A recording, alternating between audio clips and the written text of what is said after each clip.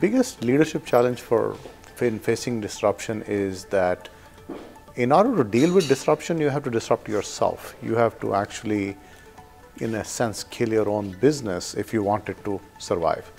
And that, as you can see, is not an easy challenge, because when your bread and butter is coming from a business, being able to create a disruptive model that threatens your existing business is a tough challenge. So really, from a leadership standpoint, the challenge is if you don't move, you die. If you move too fast, you have the danger of dying because you're cannibalizing the existing business. But in the long run, I tell people in leadership that it's best to keep your cannibals in the family. You know, if somebody's going to cannibalize yourself, it better be you. So that's the leadership challenge, just to be able to run the existing business and yet figure out how to destroy it.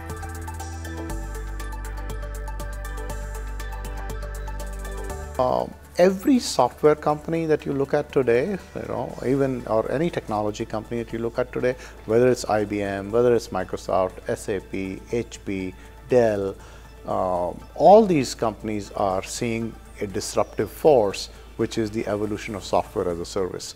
So software as a service does, or what we are now calling cloud computing, it really changes the paradigm of how software gets delivered and how it gets deployed and how it gets used. So all these companies are sort of facing this leadership challenge of transitioning their business models from a premise-based legacy software or enterprise software to the cloud-based subscription models, and they are achieving varying degrees of success.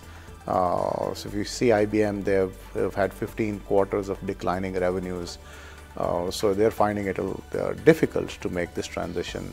Other companies like Microsoft, I think, are doing a better job because their cloud business is growing. Amazon has created a very healthy cloud business. So I think in the technology industry in particular, I see that the evolution of the cloud computing model being a disruptive force for every leadership team in that industry.